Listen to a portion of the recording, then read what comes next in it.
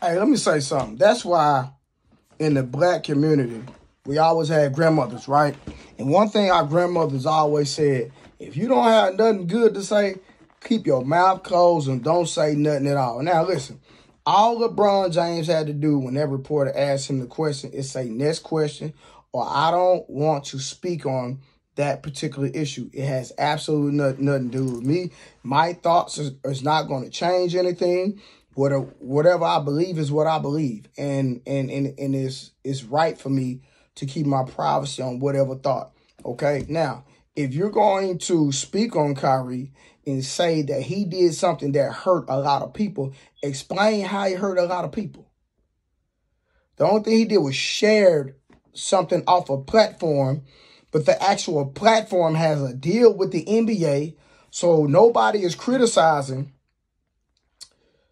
the NBA for having a deal with Amazon Prime, which is the platform that the movie is held on.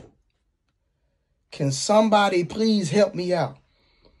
Why nobody have they taken the movie down or off the platform? That's my question. If Amazon Prime did not have an issue with putting that particular documentary or movie on its platform, and this particular documentary or movie did not get this notoriety, attention before Kyrie Irving shared it, why we don't have the same energy? It absolutely makes no sense to me that now that the truth is being told, the truth is being exposed, that now it's an issue and he's hurting people. Do you know the type of hurt that black people have experienced on American soil? Do we want to talk about that? It was even talked about taking black history out of schools, period, so we don't have to reminisce, or it doesn't have to be brought up, the actual torment that we've experienced for over 400 years in this country. But nobody wants to talk about that.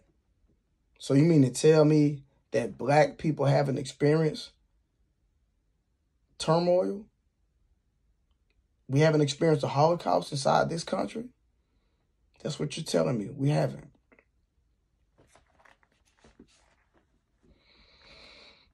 So it was just easy for LeBron to just say, you know what?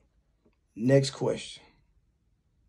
If they would have continued to badger him and ask for his thoughts, next question. If you add wood to a fire, it's going to burn more. He did not have to add fuel to the fire. He absolutely didn't have to. But one thing about other communities, they stay on code. They continue to keep their mouth closed and not speak on certain things.